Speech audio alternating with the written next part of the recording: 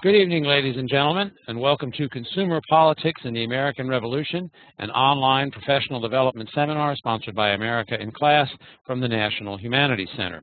My name is Richard Schramm. I'm the Vice President for Education Programs here at the Center, and I'll be moderating this evening's session. Before we get underway, let me take a minute or two just to introduce you to the National Humanities Center. We are located in Research Triangle Park, North Carolina. We are the country's only independent institute for advanced study in all branches of the humanities. Let me see if I can explain what that means. First of all, we're independent. That means we're a private, nonprofit organization. We're an institute for advanced study, which means that we run a fellowship program here. That's our main program. And we bring scholars from this country and abroad to the center for an academic year to research and write on topics in subjects like history, literature and languages, philosophy, criticism of the arts, that sort of thing. We opened in 1978. We've had about 1,300 scholars work here since then, and they've produced about 1,300 books as a result of research done here at the center. The place may sound like an ivory tower, and from these pictures it looks like an ivory tower. We've got a spiral staircase running right through the middle of the building, and it's all white and glass, as you can see. But we're not an ivory tower. We're interested in connecting with a wide array of audiences, and we're particularly interested in connecting with teachers. And we do that in a variety of ways. Now, I'm not going to go into all the details about how we do that this evening, but if you go to americainclass.org, that will land you on this page, and from this page you can get access to all of the resources and programs we provide for American history and literature teachers. Now, after the seminar ends tonight, you can go to the Consumer Politics in the American Revolution webpage, and there you will find a recording of the seminar along with the PowerPoint. Please feel free to use the PowerPoint in your classes. It's there for you to plunder. You will also find an evaluation form. We ask you please to fill that out and submit it to us. You can do it online. It's very important to us. We pay attention to what you tell us, and we try to make the seminars better on the basis of your feedback. Once we receive your evaluation, we'll send you a letter that will document your participation in the seminar, and you can present that letter to your local certifying authority to get whatever recertification credit the seminar warrants. Now, I want to talk about our goals this evening. I'll get to our intellectual goal, but before I get to that, I'd like to emphasize that we are trying to align our seminars with the new Common Core state standards. Now, some of you may not be in states that have adopted the Common Core, but probably most of you are. And you know that in the English and language arts and literacy and history standards, the Common Core seeks to help ensure that all students are college and career ready in literacy. And they seek to do that by promoting close, attentive reading and fostering a deep and thoughtful engagement with high-quality literary and informational texts. And those are the goals of our seminars.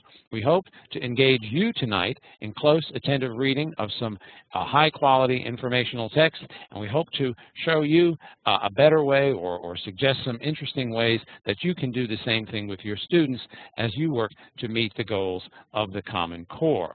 Now, let me explain how our seminar will work tonight.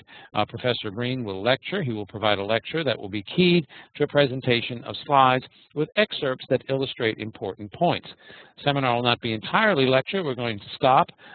In some cases, we'll look at documents, and we will simply highlight important takeaway points in excerpts. But in other excerpts, we'll stop and analyze them closely to model that kind of close reading that the Common Core calls for. And we want you to participate in the seminar through the chat.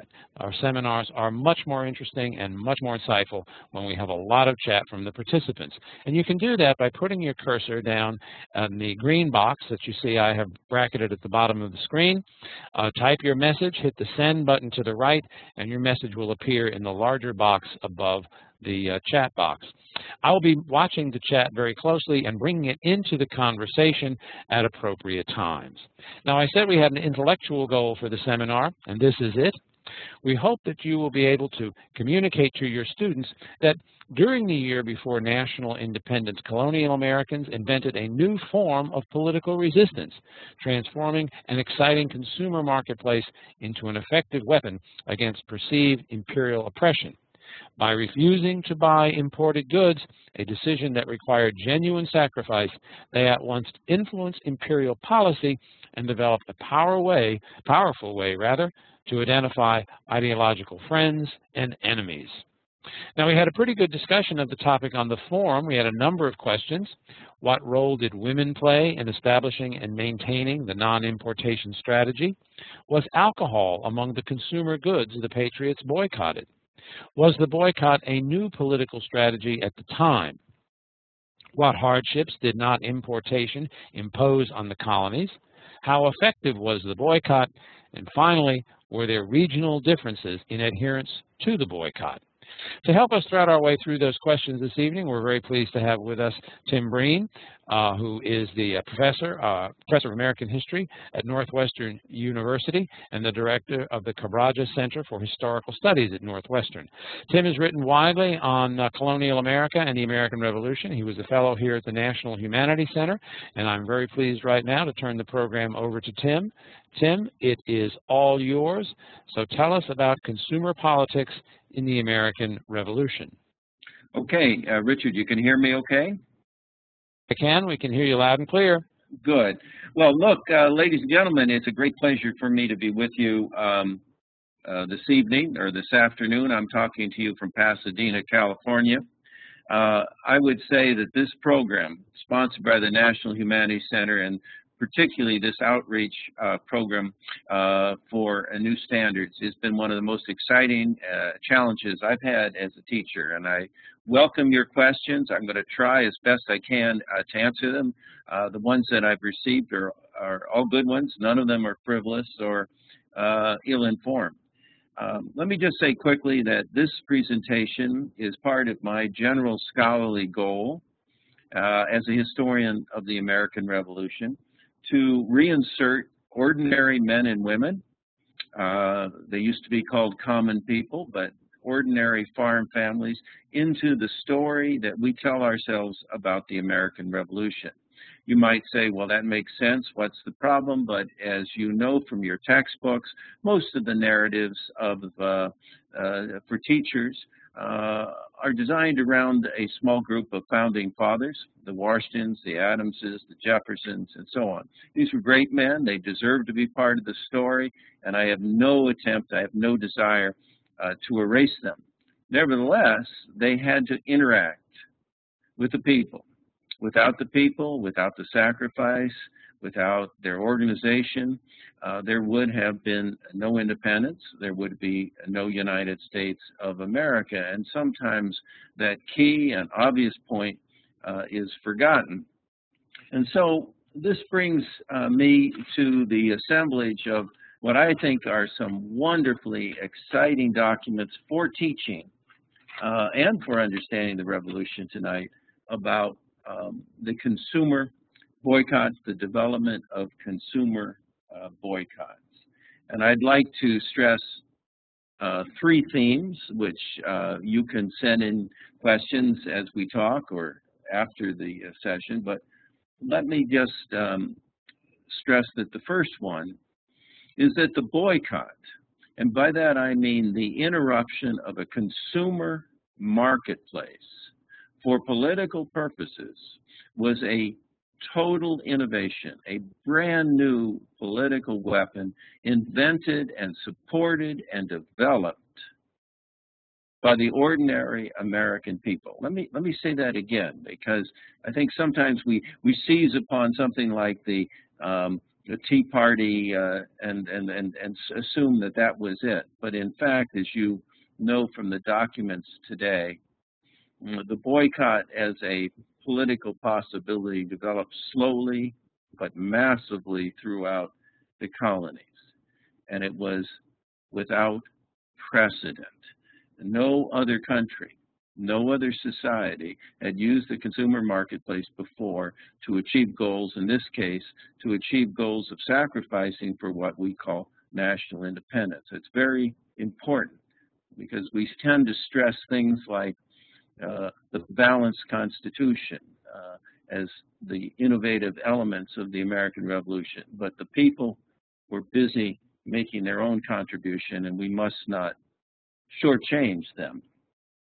The second theme tonight is to trace the development of this marvelous new political weapon from a world of pleasure at mid-century when men and women were buying new stuff, all kinds of little things that brought them pleasure, made them feel warmer, happier, prettier, sexier, and they went to the marketplace to buy these things. But slowly, and this is the process we want to follow as much as we can tonight, slowly, the personal became the political.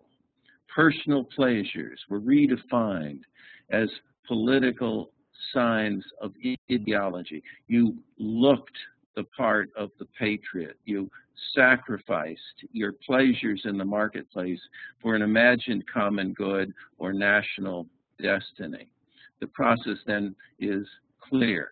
By making little sacrifices in your family, you were able to achieve a greater political and common good. And I'm sure some of your students who probably have more electronic gizmos on their person every day than I know how to use might be challenged about the nature of sacrifice in order to achieve political ends, about sneakers, about iPads, about iPhones. I wouldn't push it too much, but the nature of sacrifice for a larger political destiny is a key story in our own revolution. And the final point, and Richard is right, I don't want to make a lecture, but it's important to bring out the extraordinary teaching possibilities here. And one of them, by the way, is to ask your students to look at colonial newspapers, which are easily accessible online, and ask them to interpret advertisements, ask them to interpret store goods, inventories, and ask them about political possibilities. But the third element I want to stress is that we are asked rightly to develop inclusive narratives of the past. And that means, among other things, bring women into the stories in a way that's not patronizing, or that we don't have symbolic women. I can't tell you how many histories of the American Revolution I have where it seems that the only woman that possibly lived was Abigail Adams, and she's cited over and over.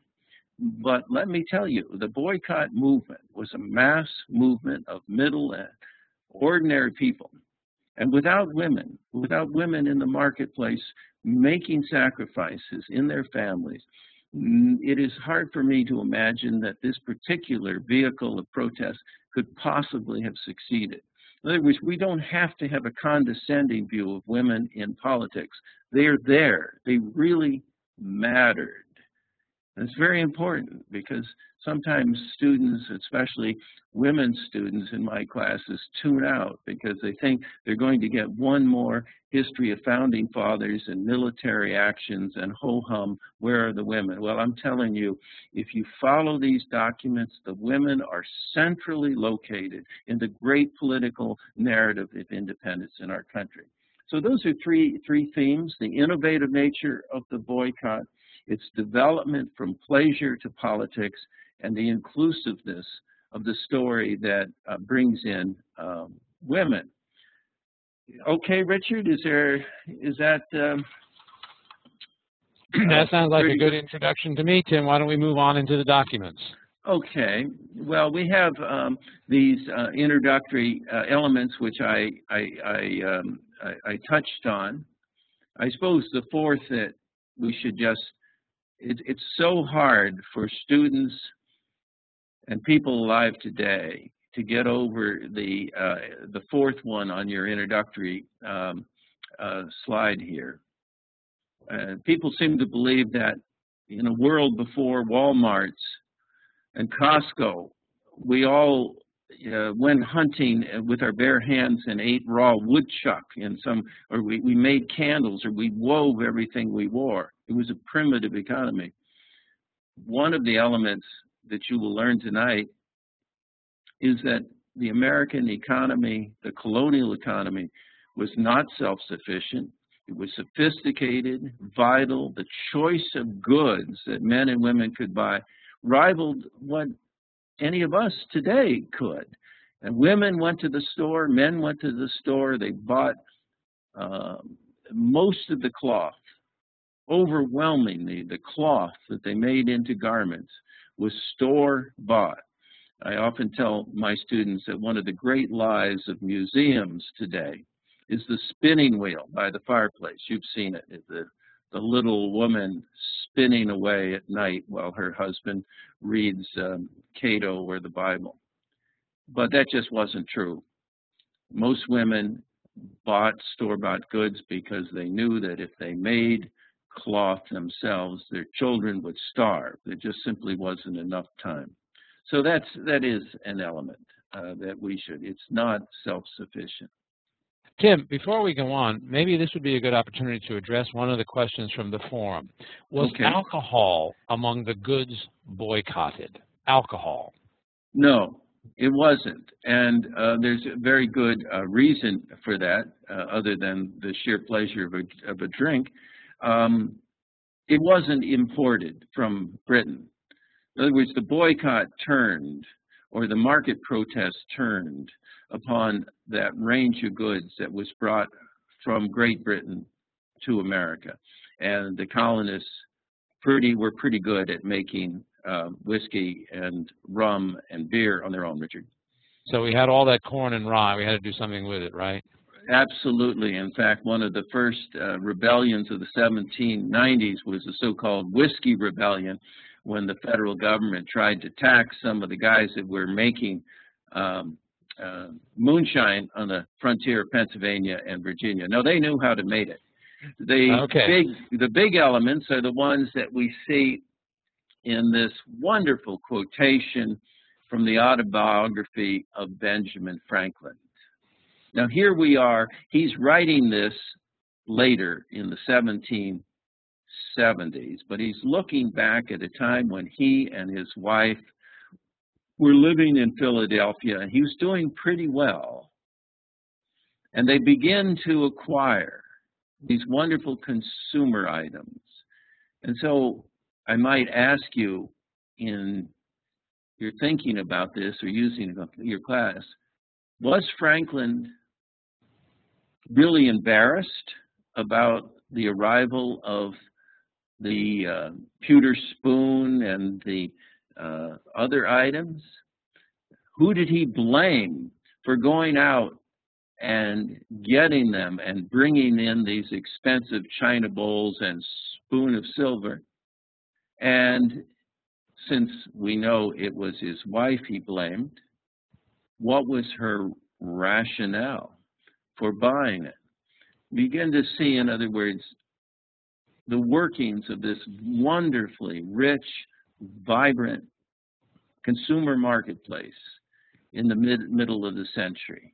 Of course, Franklin thinks it's great. I mean, I found his breakfast, I found it in a china bowl with a spoon of silver. They had been bought for me without my knowledge by my wife. And it cost her an enormous sum of 3 shillings, for which she had no other excuse or apology to make. But she thought her husband deserved a silver spoon and china bowl as well as any of his neighbors. Wow, she's a smart lady. She knew how to play on his vanity, which wasn't a hard challenge. So we have a woman in the marketplace determining the expenditures of the household, and a husband and wife desiring to look pretty good, pretty successful in the eyes of their neighbors. Tim, we have some comments here in the chat. One person writes, "Is blame the right word? Was Franklin upset with his wife or grateful to her?" Let's hear some comments about that. That would be a good discussion question. And here another person writes, "Franklin's frugality was in conflict with his wife's spending. Franklin probably didn't like the influx of foreign goods either." Did he like the influx of foreign goods or not, Tim? Well, it was somewhat of a tongue-in-cheek. I've described Benjamin Franklin as the greatest yuppie of the 18th century. He loved good stuff. And when he went to England for the first time, I have letters I've used in one of my books called Marketplace of Revolution, where he sends his poor wife gizmos he finds in England. And in one letter he says, "I'm not sure what this is for, but everyone in England has one." And it turned out to be one of those apple slicers that you crunch down an apple and makes it into 6 nice, neat slices at once. No, he loved this stuff. And perhaps it is too strong to blame his wife. She was an eager accomplice. What we're getting here is 2 people are celebrating these goods and making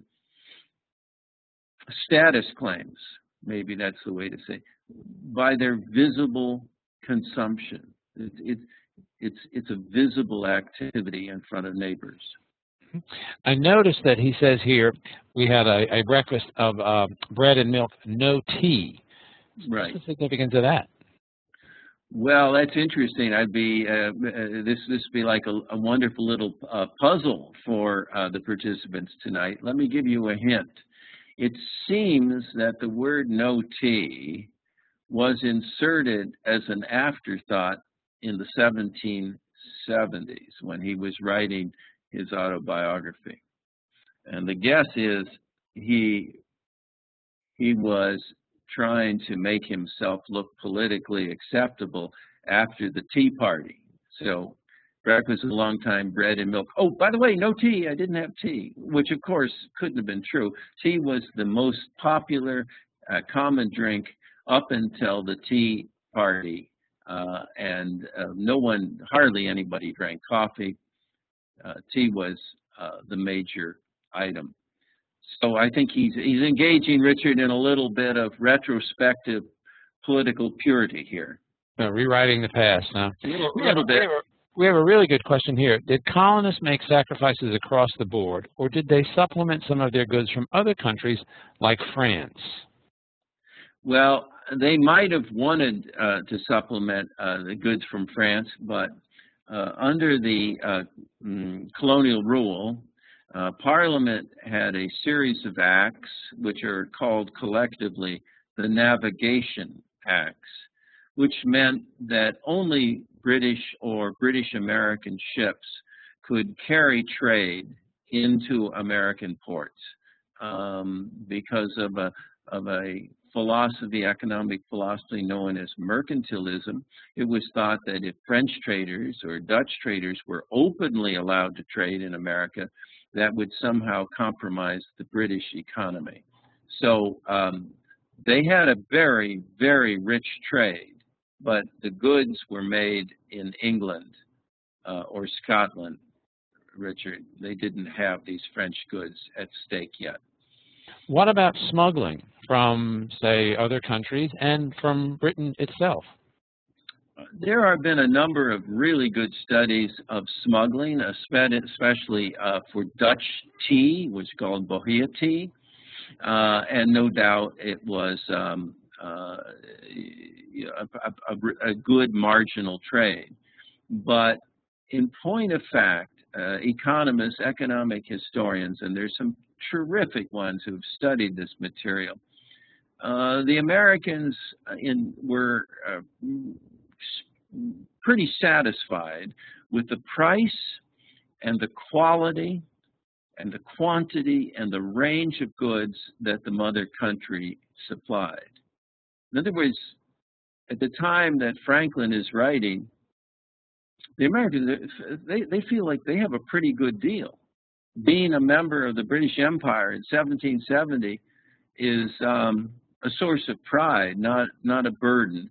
And I have never read a letter in which someone said, "Wow, boy, if we could only have a local store that featured French and Dutch goods, we'd be even happier." In fact, no one said that. I'll even go one point further, Richard. There are some studies of Native Americans, especially in the Southeast, where the Native Americans have a choice between Spanish or English goods. And they became pretty wise consumers and realized very early that English materials were made better, lasted longer, and were cheaper. Okay. Well, Tim, we've got about a little over an hour to go. Why don't we move ahead then? Okay, but I might say that in general, for teaching purposes, the autobiography of Benjamin Franklin is a wonderful introduction to some of these issues. But an even better one, and I urge you to think about it in your classrooms because it is an accessible text. It's Hamilton's Itinerarium. It's a mouthful.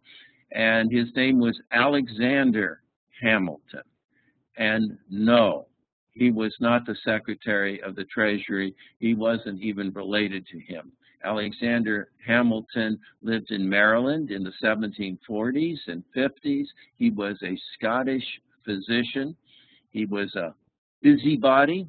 And in order to improve his health, he decided to take a trip from Annapolis up to Boston and back with his servant. And along the way, he kept this diary, which he called an itinerarium, and it is a hoot. There are extraordinary funny lines.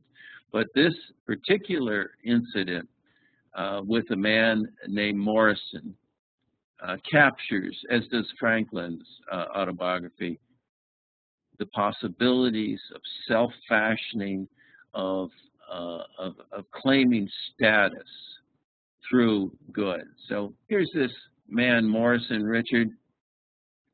He's obviously not a very good-looking fellow, and his landlady gives him a bad breakfast. I suppose it took him for some plowman or carman, and so presented him with some scraps of cold veal for breakfast, and having declared that he could not drink your damn washy tea. As soon as he saw the mess, he swore, damn it, it wasn't out of respect to the gentleman in the company, in other words, Hamilton's watching. He would throw her cold scraps out the window and break her table to pieces, though it would cost 100 pounds in damages.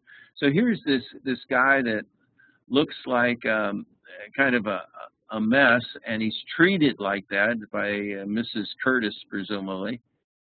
But he's eyeing Hamilton. And then when we go to the next slide, we see how he gets out of this situation. Then taking off his nightcap, he pulled a linen one.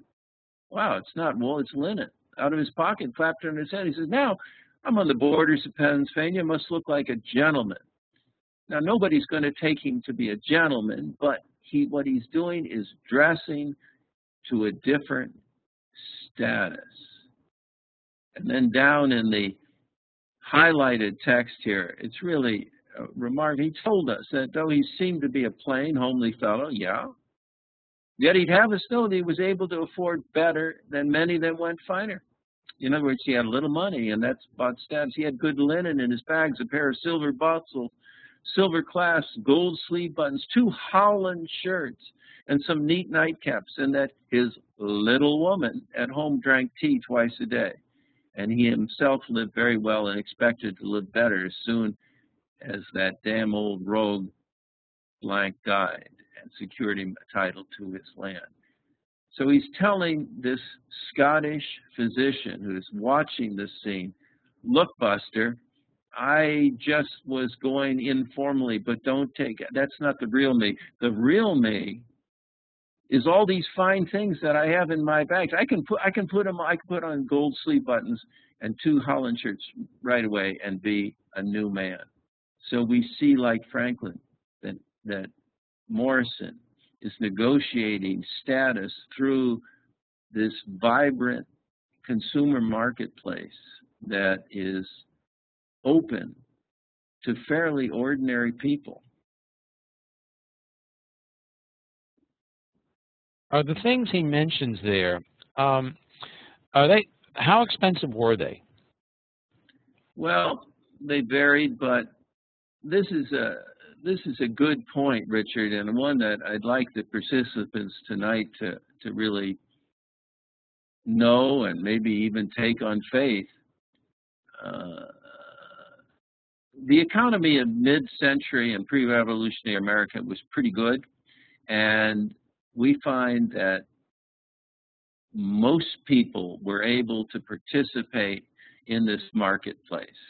To be sure, rich people then as now bought better stuff, but the stores were able and did sell lots of stuff to people like Morrison. It was a broad market.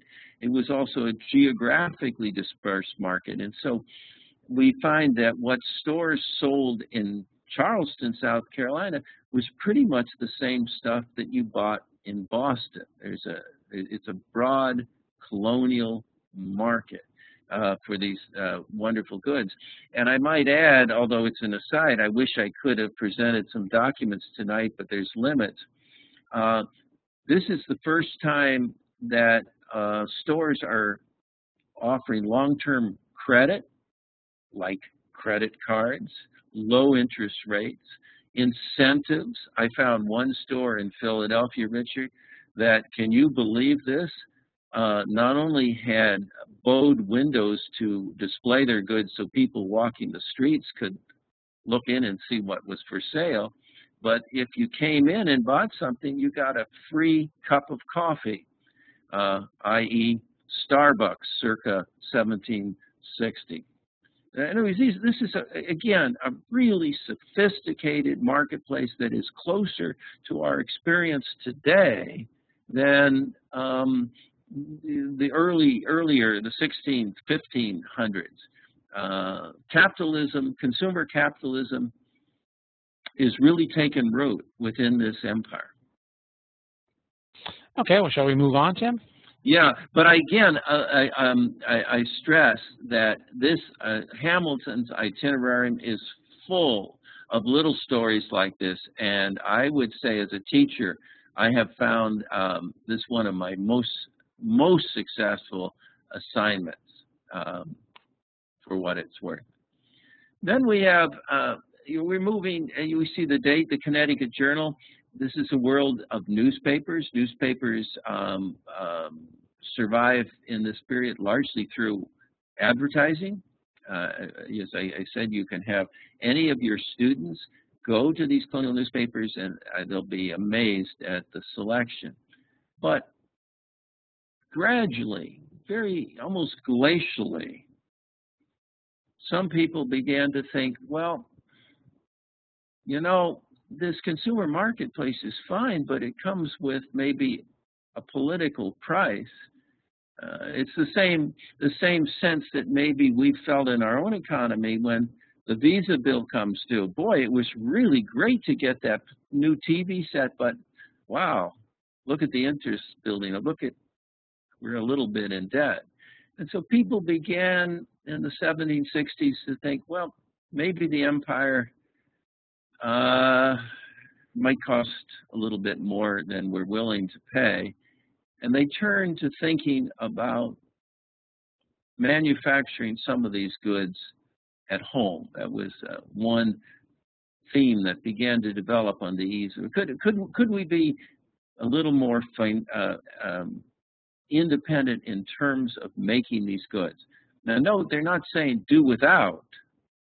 They're saying we'll make our own. And so here's this Connecticut Journal. When I consider the country we live in, how it might abound in flax and wool to cover our nakedness, and silk sufficient for ornament. And I might say the chances of making enough wool in the colonies was close to zero, and making silk was insane. It just couldn't be done. But nevertheless, this guy is saying, let's be a little bit more self-sufficient. I've been obliged to look upon the importation of clothing from Europe and Asia as big a blunder in politics as if men should drink in a notion that the women were defective in their natural genius, that they are incapable of working up the produce of the country that bred them. Now here, I mean, this is a very interesting text. He's saying, maybe we should start making it ourselves, but not me. It should be the women. Well, you know, hey, women, you start making all these clothes. I'm not sure the women would have thought that was such a great idea, since it's very, very hard to clothe a family.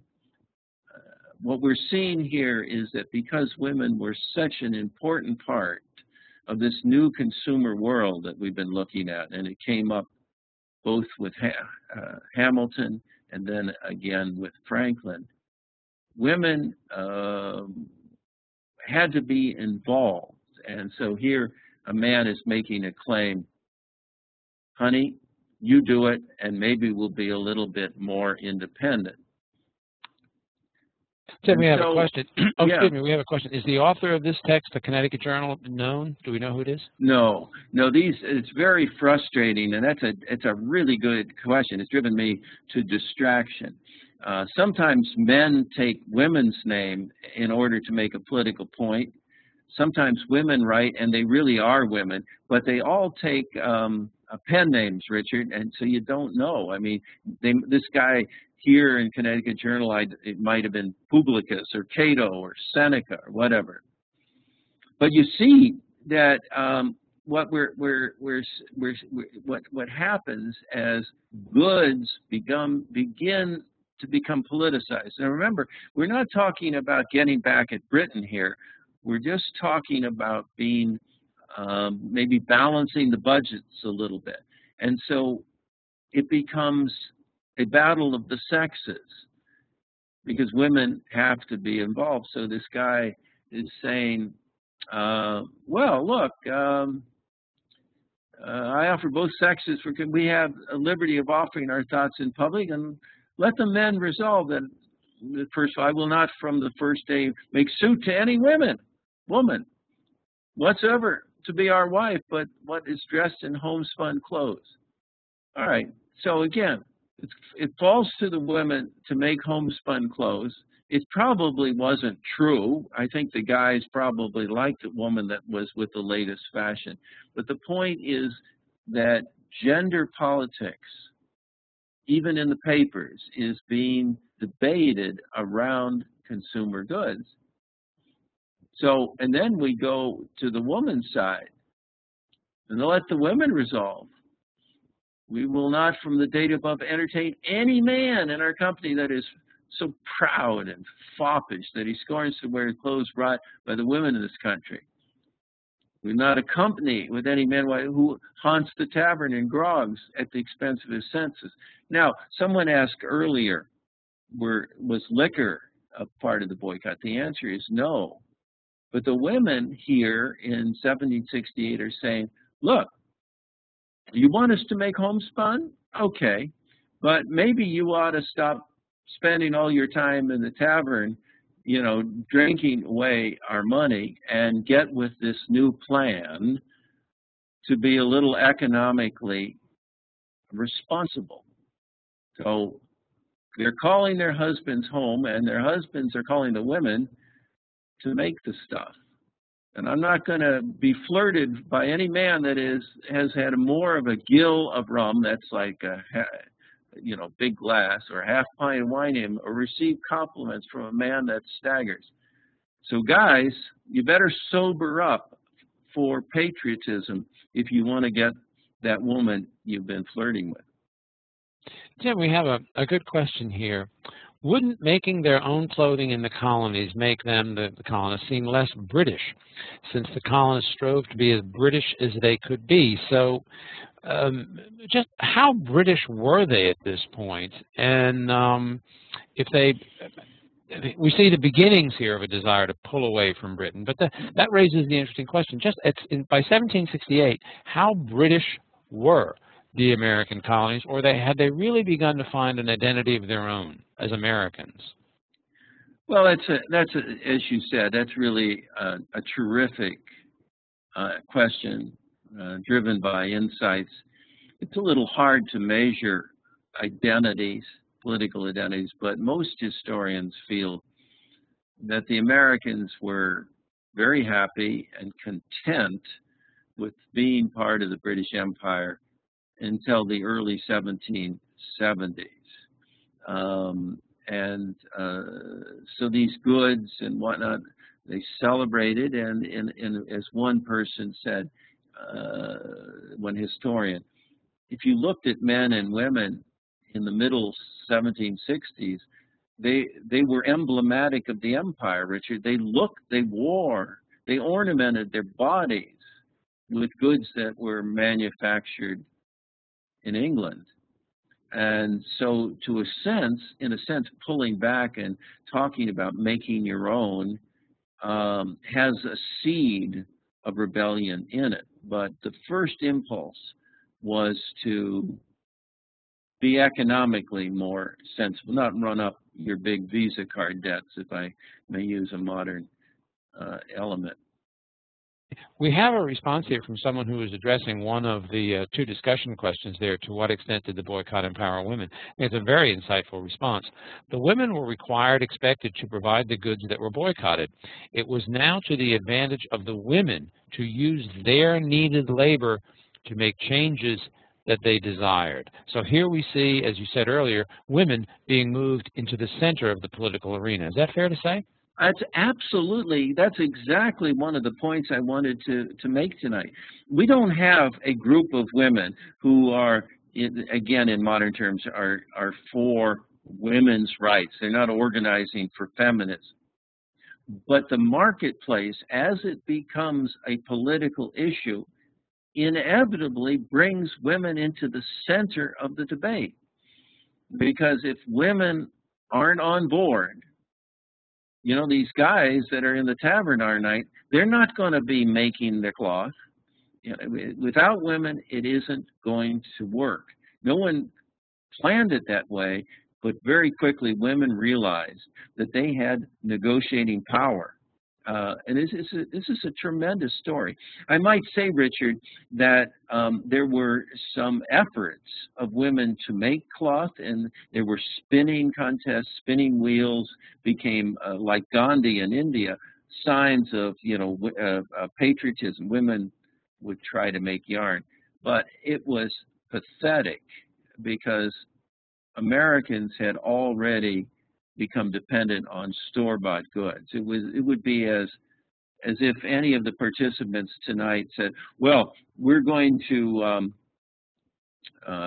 put down our cell phones and our computers in protest against imports, and we're going to go back to writing letters to our bank and to each other." Well, it's bloody unlikely to happen.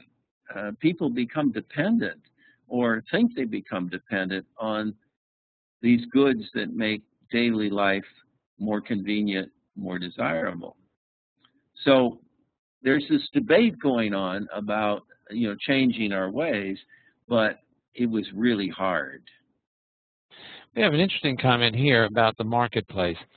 The flourishing marketplace, with its increasingly uniform taste in consumer goods, becomes one of the sites where an American identity, that very marketplace, distinct from the British identity, is negotiated. So is the very fact that we have this marketplace and we're becoming dependent on these goods and we have this rise in status expressed in particularly American terms, does that work toward establishing an American identity? Yes, slowly. What's happened, as I said, is glacially people are reconsidering the place of goods in the home economy. And that sparks a debate about gender, sex relations, and so on. What we're doing is seeing the conditions in which these goods will become highly and aggressively political. But not to get ahead of our story, Richard, Americans were unable to be economically independent until the 1820s or 30s. Many historians say that England was, in a sense, silly to deny Americans their independence because they had the American economy after the Revolution. Americans went back and started buying these goods again after independence, but Britain didn't have to pay for the colonial establishment. So to see goods as, what would you say, emblems of a new American identity, it probably happened, but not for a very long time. Okay, we've been talking a great deal about women, and we have a really good question here about women and class. Should we assume that we are talking about women in the lower or working classes of society rather than the upper classes? So how widespread among classes was the women's participation in the boycott? I'm glad I congratulate you to get my points. Maybe I'm being clear tonight for a change. The market was very widespread in terms both of geography, all of America, and class. And we know, for instance, that women of, it's hard to say, not poor, but they were drinking tea and they were wearing clothes that was made of imported cloth. And I might say, as some of you know, maybe from your grandmothers, one seldom just serves tea. You have to have a tea set. And then remember, it means a bowl for the hot water and the tea, and maybe cream and sugar and whatnot. And we find in very, very modest homes, the appearance of these metal tea sets in order to support this new consumer world. And again, getting back to Hamilton's itinerarium, he has some examples for the person who asked this question of very, very poor families who are buying stuff. And he goes in there and he tut-tuts because he's an officious twit. And he says, oh, whoa, they have a mirror. Oh, my God, what a mirror. Why can't they just have a bowl of water and look at their reflections? Well, these poor people, they want a mirror because they want to see themselves as they ornament their bodies, make themselves bodies cleaner and prettier and happier. They're not going to look in a bowl of water.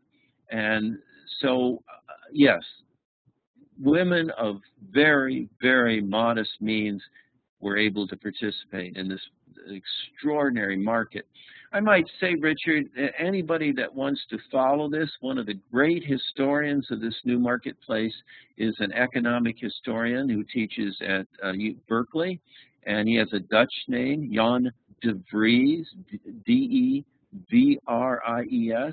and he has written a powerful book I recommend to everyone called The Industrious Revolution. And he argues that poor families started working harder in this period so that they could buy some of these exciting goods. It was an incentive for work. And we need to move on. We got about 45 minutes, but we have a very good question here about loyalists. Were there loyalists who did not boycott? If so, were they victimized or discriminated against by other colonists? Yes, we'll get into the enforcement a little bit as we move along, Richard. But once goods became identified with a revolutionary or patriotic cause, those people that continued to use imported goods, such as tea, were identified and then at risk of being ostracized and then eventually physically punished for their unwillingness to join this market boycott. One of the things about organizing protest and resistance around goods is that you can tell who's for you and who's against you by looking at them, by what they wear. And the loyalists had problems. There's a wonderful book by a loyalist by the name of Andrew Oliver, and he was a loyalist, and he talks about how he hates these consumer protests that demand a level of sacrifice he doesn't think normal people should be asked to do. So the loyalists did suffer from this political initiative. We have a question. Someone's raised a question that was raised earlier in the forum, so why don't we get to it right now? Okay. What regional differences were there in demand for products and in participation in the boycott? Question of regional differences. Right. Well,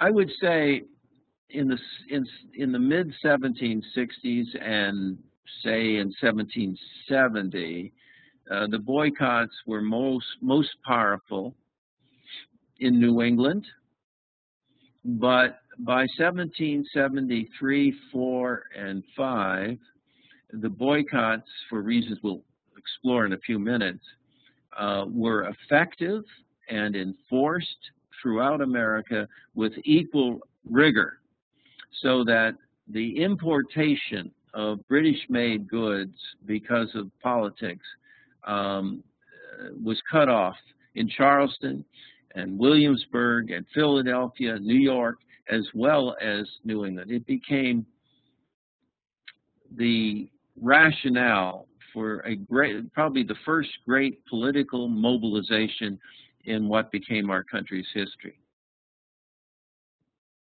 Okay, we've got about 40 minutes. Shall we move ahead then? Sure. And I love these questions. They're really good ones. So we're still in the 1760s, but this piece from the New York Gazette, and again, I stress for the third time, the newspapers are terrific teaching vehicles. But he's raising, the writer, I assume it's a he here, raises the problem or the proposition that these goods and the denial of these goods can become a political weapon. In other words, he's moving to the next step. It's not just simply, it's going to cost you too much money, and maybe you shouldn't overspend at the stores, and maybe the little woman should be more prudent with her expenditures. He's taking it to the next step. And I read, Richard, about 6 lines from the bottom. We are not indifferent whether our native country sinks or swims. We don't set our trinkets and baubles. Now notice these wonderful goods that Franklin and Hamilton regarded as just great in their house, they're now being described as trinkets and baubles, because the very description of these goods is now becoming negative. They're burden, they're part of our political oppression. So we don't set our trinkets about in competition with the prosperity of North America, but off with our gay feathers in a moment, if the public interest so requireth. Away with every article, costly finery, whatever that general parent Great Britain issues for injunctions. So, yeah, we don't really wish ill of England, but if England gets too pushy or continues these policies, we can do away with these goods. But the goods aren't just feathers, as we've seen. They're clothes, they're decorations on the body, they're guns, they're glassware, they're knives, they're mirrors. So what he's flirting with under all of these words, trinkets, baubles, gay feathers, is the potential of a huge sacrifice that Americans may be asked to make for independence. So he's escalating the talk now into politics. Tim, you said this was a male writer, but the voice seems to be female. I mean, what should think you to induce gentlemen? And then she goes on, or the writer goes on to talk about, and capable of feeling for our country, for our husband. So is this a well, okay, a woman, or is it a guy writing under the guise of a woman? Well, I'll accept it's a woman, and I made a mistake. As I say, there were plenty of male writers who advised women off with your gay feathers. It was amazing how much, for the women tonight, it's amazing how much the guys at the time were eager to advise women to make a sacrifice. There wasn't a lot of talk about guys making sacrifice for a while, but that's part of this gender competition.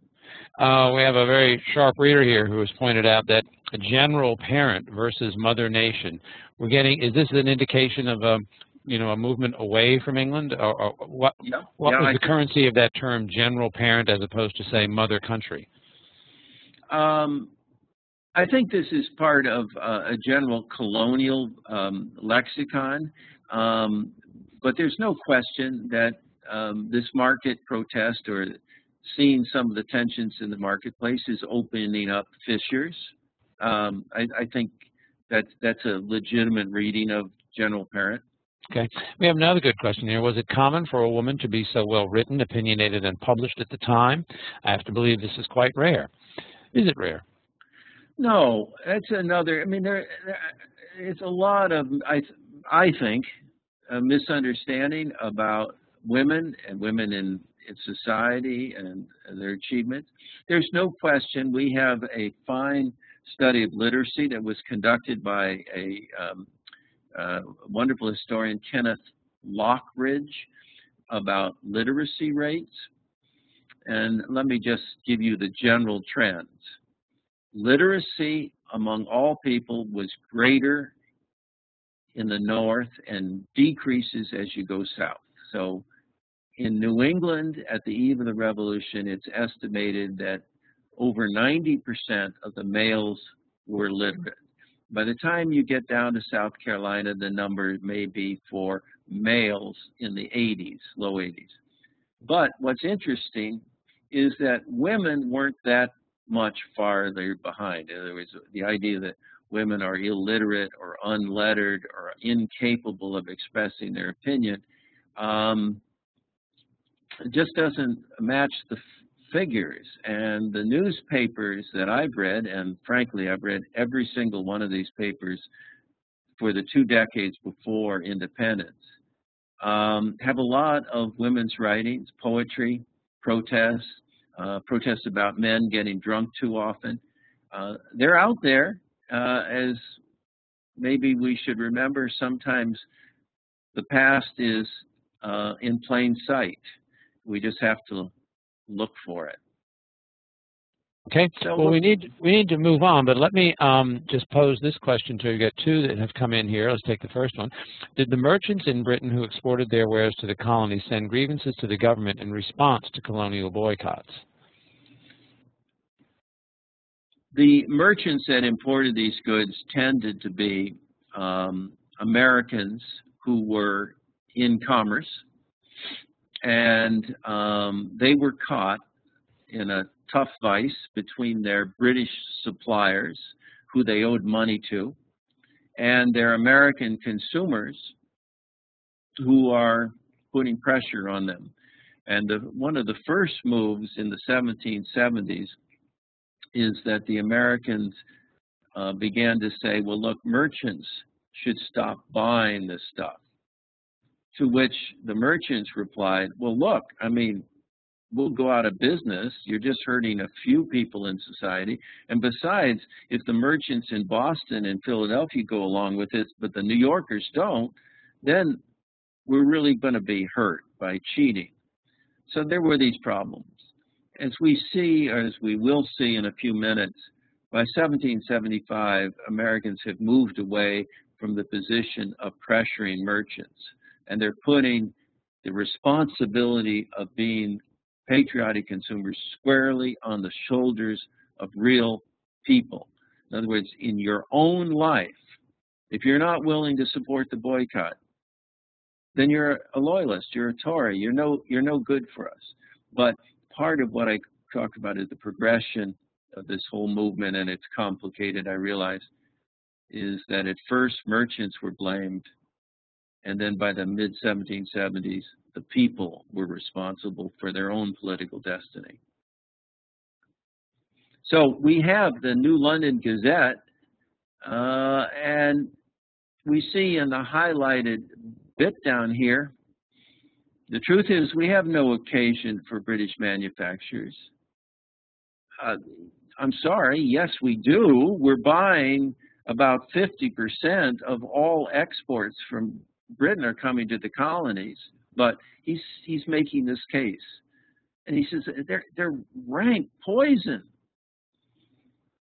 Remember how Franklin and Hamilton regarded the joys of putting on a Holland shirt? Now they're rank poison to the Constitution of this country. And again, the people that have been asking tonight, are we talking about politics and a sense of separatism? It's beginning to appear. This country And the absurdity and the danger of importing them at this juncture have been affected with a conjunction of arguments and a cloud of witnesses sufficient to open the eyes of the blind. We live in a land that flows with milk and honey, and with suitable culture will presently yield us the necessaries and convenience of life in rich abundance. So he's not saying, really, put down the rank poison. He's really saying, let's make some rank poison here, and we won't need to kowtow to the British manufacturers, the industrialists there. So he's becoming more and more heavily politicized within this imperial conversation. We have a comment here about the utilization of religious metaphors and language in that last passage. Mm-hmm. Will we go back and take a look at that? Sure, I'd be glad to. Religion always played as a motivator. Anybody that's read Thomas Paine's Common Sense realizes how much Old Testament language he used. Well, I guess we live in a land that flows with milk and honey. Biblical reference there. Sure. See, I'm just going through it.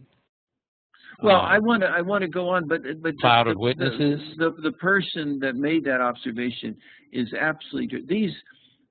These men and women that are being asked to step up and to put down some of their consumer pleasures are children of the Great Awakening. They're children of the first great evangelical movement in this country, and they responded not with embarrassment, but with eagerness to scriptural injunction. I mean, it's true. But I'd like to have our group tonight really pay attention to this arresting claim. Again, we're still in the New London Gazette. I might say, if any of you are from Eastern Connecticut, over where New London is, it was one of the most radical political areas in all of the colonies, and I've never understood why. But that was pretty tough to be a loyalist in Eastern Connecticut. But the line that really, I think, draws our attention: let us save our money in order to save our country. Let the business of importation, already thickets with difficulties and dangerous pursuit, come to a period, and there is an end. Now, it'd be interesting to see how your students, how they would react to a document like that. It's a very, very powerful. Let us save our money in order to save our country. So you see Philo Patria. That's the way they signed these documents. We have no way of knowing if it's a man or woman or an elite person. But we are asked in the line 3 from the bottom to do away with our unconquerable appetite for filthy lucre, would fell their country, which obtained tend to involve America in irretrievable, it's spelled oddly, ruin. Well, ladies and gentlemen, that's about as strong as you can put it. It's coming up to you. You want to save your country, you stay away from the stores and the china bowl and that nice silver spoon and those Holland shirts, those silver buckles. They got to go if you want to save your country. And I really would be interested to know how the students of the 21st century would respond to a document like that.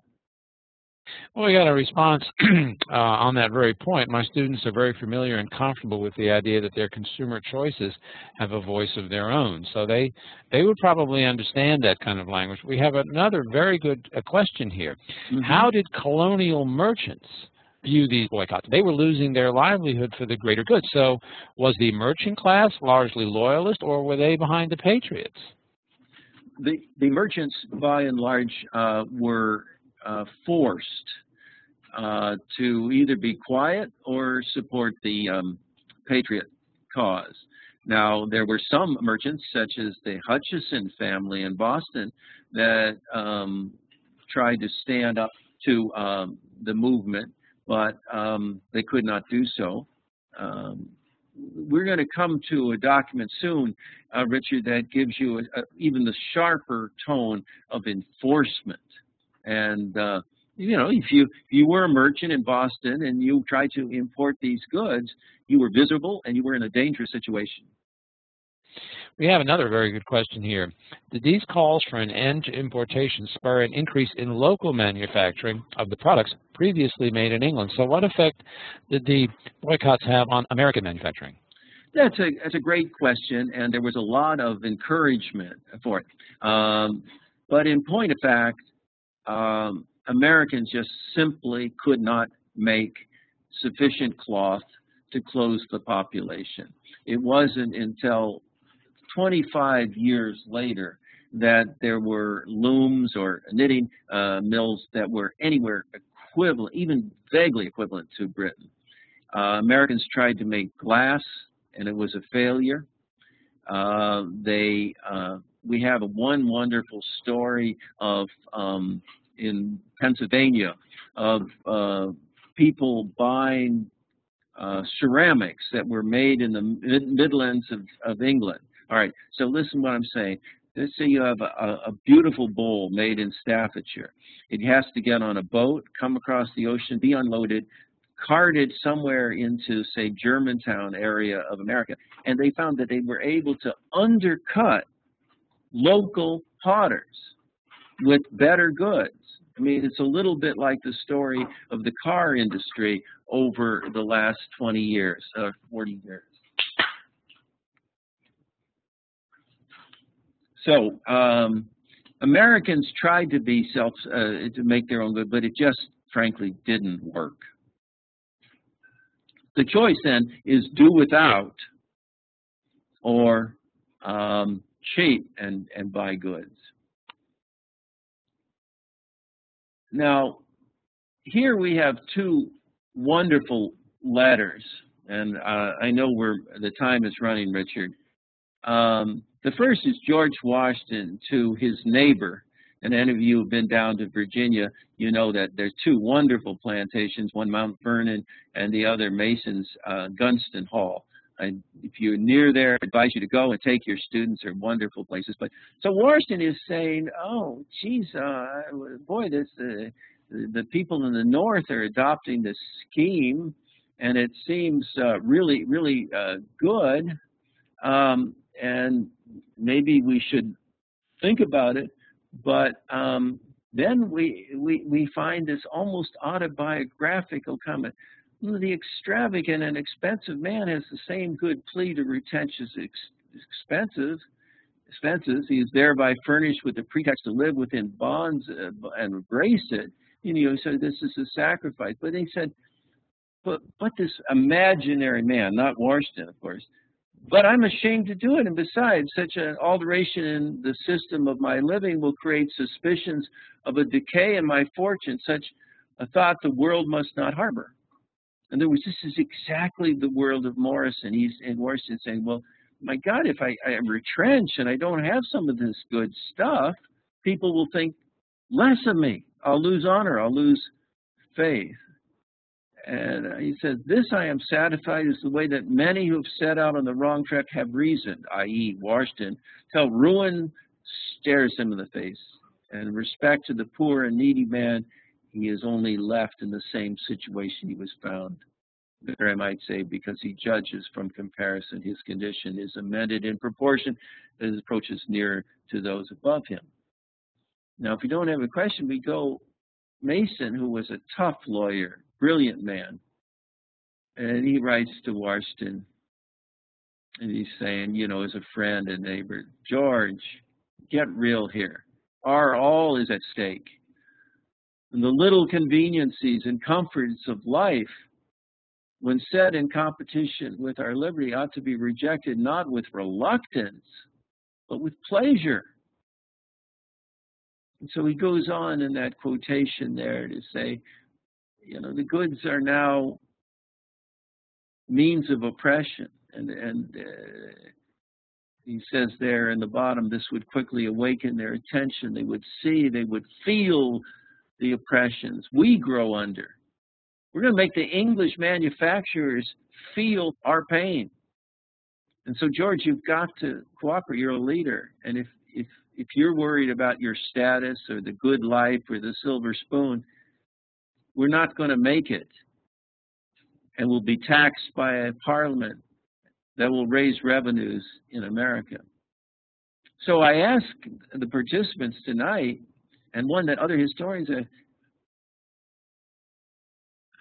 how much of a sacrifice is it to give up the consumer marketplace? Is it just a little lark, like, oh, well, maybe we won't buy South African wine, or, oh, maybe we won't buy California lettuce? Or is it more demanding, more difficult? Just what are the Americans expected to do in their homes in order to overthrow British oppression? That's the question, and it's a hard one. Yeah, how much would any of us sacrifice for the common good? And yet we know that at the founding of our own country, people actually stepped up and did what we today find almost impossible to imagine. I notice here that Mason is using the boycott, or talking about the boycott, as a way to inflict some pain on Britain. Right. This would quickly awaken their attention. They would feel the oppressions we groan under, and exert themselves to procure us redress. How much, to what extent was that issue of, getting back at them and inflicting some pain on them and making them feel empathetic? Was that a widespread argument for the boycotts? Absolutely. The argument went like this. Look, a lot of British workers make cloth, make metal goods, make glassware. And if we stop buying them, there's going to be huge unemployment in large parts of England. And they're going to be, then these workers will be upset and write to Parliament and say, look, members of Parliament, leave America alone. You're ruining our market. That was the Americans' argument. They dreamed of this. But, frankly, it wasn't until 1774 that these boycotts were so effective that they began to really have an impact on Britain. And that by that time, we had real battles going on. What I'm saying is that the boycotts slowly became more and more effective over time. And when these guys are writing to each other, it was still in process. I see. Okay, so that answers another one of our forum questions. How effective were they? You're saying that they became very effective over time by the mid 1770s. That is correct. Absolutely. So we know that in 1772, probably more goods were imported from England at any other time in the whole history of colonial America. But by 1773 and 1774, the market is cut. And so by the end of 75, it's almost non-existent. They've stopped the consumer marketplace. But again, by that time you have the Tea Party, and you're going to have Lexington and Concord and Bunker Hill. So there's other things going on. But we go on here, and this is before we go on, Tim, I've got a really good question here. Did Great Britain boycott anything in retaliation, such as tobacco? No, it did. There was never any thought at that time of Britain responding in kind. And I'll tell you the reason why is that even though we were colonies of England or empire, England collected a really good whacking tariff and customs of the importation of tobacco. And it brought so much money into the treasury that they were reluctant to cut that off. But after the revolution, after the revolution, Britain cut American merchants and traders off from all of the market in the Caribbean. They could not trade with Britain any longer except under the most onerous conditions. So in a sense, the table was turned. Mm-hmm. We have another question here. Given the system of mercantilism, what other markets did the English industrialists have? Well, whenever a country, whether it's America or England or China today, experiences a huge burst of consumer manufacturing, the major market is always the country itself. It was English people buying English goods, Chinese people buying Chinese goods, and so on. As far as exports, England was then developing a pretty robust market in Eastern Europe and in what is Germany, what is now Poland. And while these markets weren't total replacements for America, there was, maybe I'll use a metaphor here, there was in England a plan B and a plan C as far as unloading some of these goods. Okay. Well, shall we take a look at coercion here? Yeah. Now this is a what is called a broadside, and it's just simply, this was printed as you see it and then pasted on the walls of perhaps in a tavern or around the streets. And we see what now this boycott is taking a coercive side. William Jackson, an importer at the Brazen Head north side of the townhouse and opposite the town pump. This is your Google map here. It's telling you exactly where this guy Jackson works out. And it's desired that the sons and daughters, now note that, this is not being politically correct. What we've seen in these documents from the very beginning of Mrs. Franklin is that women are centrally located. So here we have, everyone hears about the sons of liberty, but not many textbooks talk about the daughters of liberty. But without them, we're not going to stop Jackson. The sons and daughters of liberty would not buy any one thing of him, for in so doing they will bring disgrace upon themselves, their posterity, forever and ever. Amen. A little religion there. So what we're doing is publicly calling out Jackson. We're ruining his business because he has refused to go along with the boycott. So we have, by this time, on the eve of independence, a powerfully public, coercive element in making this consumer marketplace political. This is a good time to bring in a question that we had earlier. Did a black market develop in British goods? Not too much, because there was no other source that was really reliable. There was some smuggling, but most historians today feel that the history of smuggling and the claims about smugglers are vastly overrated. Mm-hmm. We have another question here too. If the boycott inevitably slowed economic activity here in the colonies, I mean, if people weren't buying things, there simply wasn't there was a good deal less money in circulation. So our question, was there any significant negative effect on the local economy as a result? Did this cause a recession? That is a terrific question, Richard, and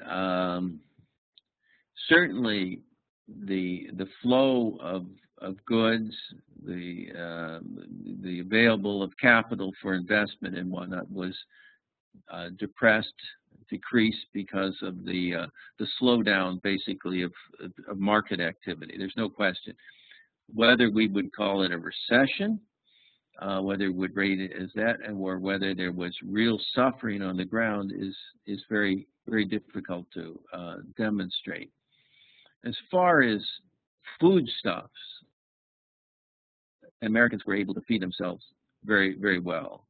so that this was not a consumer move that was bringing starvation or epidemic disease because of changes.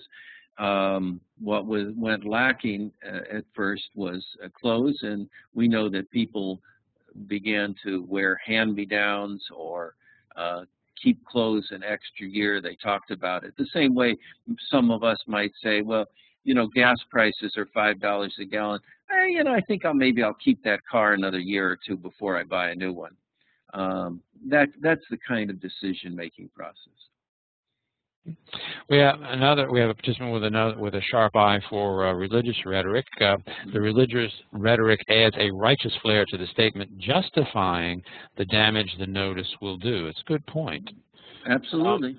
And then here's another comment about the effectiveness of the boycotts.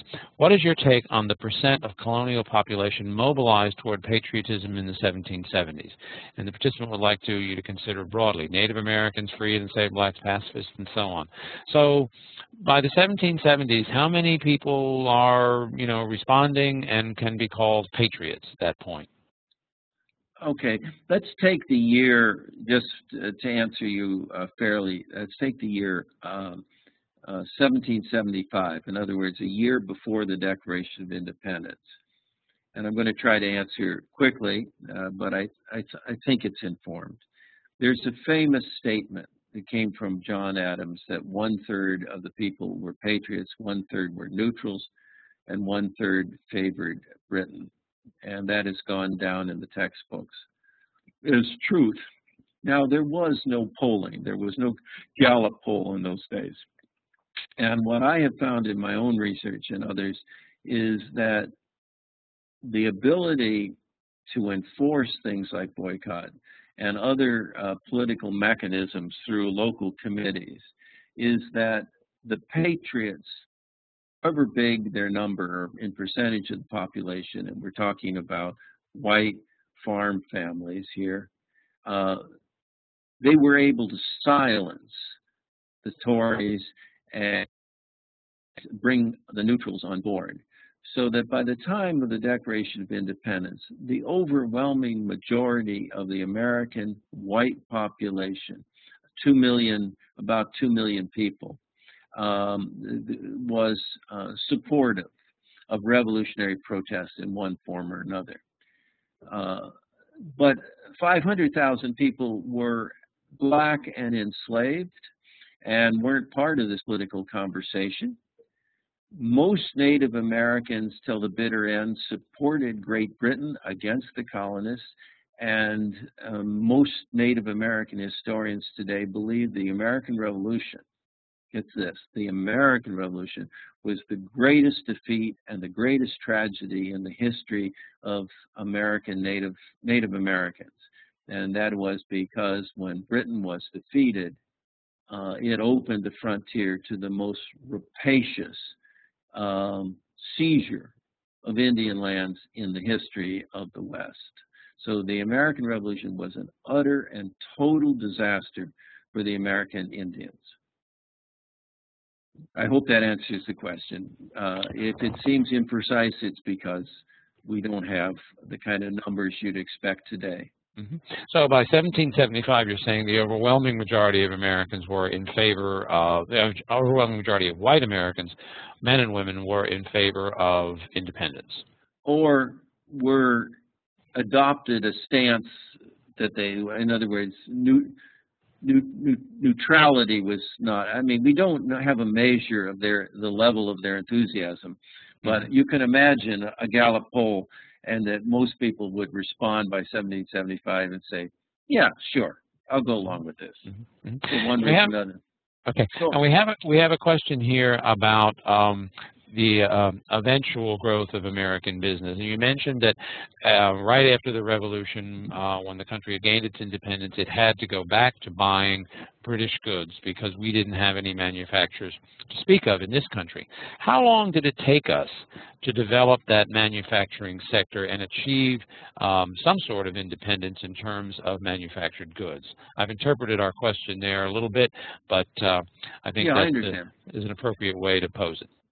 Right. In terms of manufactured goods, and what you would call investment capital, capital that might be used, for instance, of building a new canal. It is estimated that our economy remained a colonial economy, we might say today a third world economy, until the 1830s. It wasn't until then that the mills of New England, the canals of the country were able to create a viable and competitive infrastructure where we were independent of the colonial status. Okay, so it was really about the 1830s then that we begin to see the growth of the beginnings of American businesses that would later become lucrative and well known. Or you might say that's the point in which we can begin to talk credibly about the development of the Industrial Revolution. Well, before we go on to our last slide and wrap things up, we have a question here. Did any foreign countries benefit from the boycotts? Were there any increases in demand for products from other countries other than Britain? And you mentioned that earlier in connection with France, and your response was that no, that the Americans were so taken with British goods that they really didn't turn to other countries for imports. Is that fair to say? In the colonial period, that's true. Once the war began, and it was, remember, we're talking about a 7 or 8 year conflict. The British Navy effectively cut off the possibility of rival nations supplying the Americans with goods. I mean, the trade was pretty well stopped.